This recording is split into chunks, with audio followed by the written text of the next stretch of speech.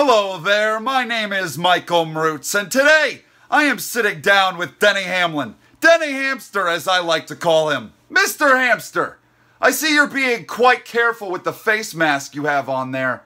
You must take Corona quite seriously. I do take it seriously, but honestly, I'm only wearing this today because you look fucking disgusting.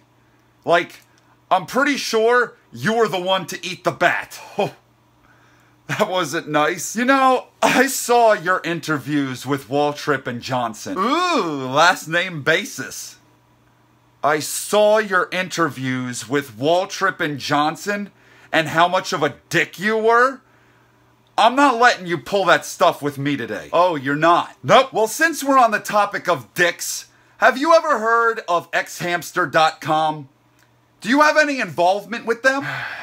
No, I do not. You know, it's funny. I was on the site the other day and I saw this video. It was 3 guys. They were all fucking this couch cushion together.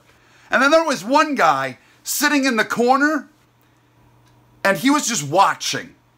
Now I bring this up because I know you are the expert at watching others reap all the glory. You get it? I get it. My only response to that is, how many bats have you had sex with? I haven't eaten or had sex with any bats.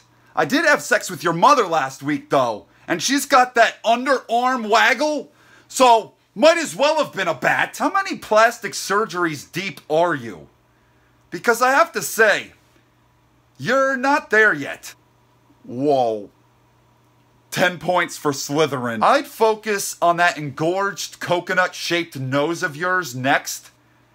How many bees stung you in the attack? Hey, do you like riddles, Hamster? If you were on a deserted island, Tom Hanks might try to crack open your nose. Knock, knock. I thought this was a riddle. A new team is entering NASCAR in 2021.